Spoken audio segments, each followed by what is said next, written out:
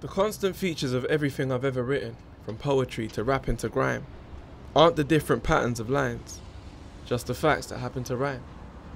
Because personally, with this platform of mine, voicing facts that happen to rhyme stops the world from trapping my mind. If you're trapped in yours, come tap into mine. Let's go back into time. I used to think people don't want to change until I realized they just got a whole lot of pain. And pain can really burn people. It can make you turn feeble. Some hurt people hurt people. Most of us have had a shock to the system and then had to make a recovery. Luckily, before I got lost in the system, I made a major discovery. All these things I'm talking about, I'm getting closer to sorting them out. All from the fact I talked about them. I just stood up and shared what I thought about them. But I shouldn't be a one-off. Everyone's got a perspective. My objective is not an objective one, but I expect everyone to respect it. Some are accepted, some are rejected, overexposed but underprotected.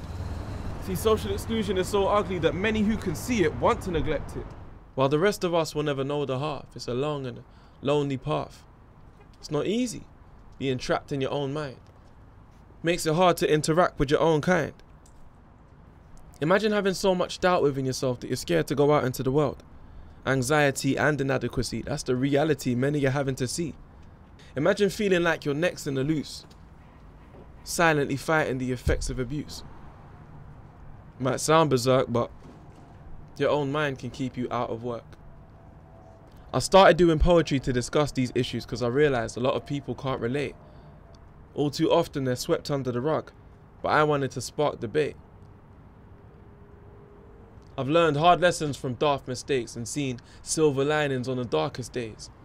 So my plan was to discuss this stuff in music and then release it in the commercial marketplace. Now when I did that, two things happened. Firstly, complete strangers started opening up.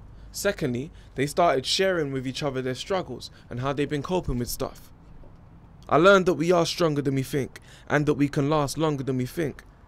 Yes, some don't know the half, but just through the process of talking it through, you realize that on this lonely path, there are others out there walking with you. Just keep your eyes on your goal and your plan. BB told me your soul is your brand. So whatever it is weighing you down for the time being, put it in perspective and you won't give a damn, because you are the only one holding your hand. Remember, your soul is your brand. You decide if it seems untrue. You decide if your dreams come true.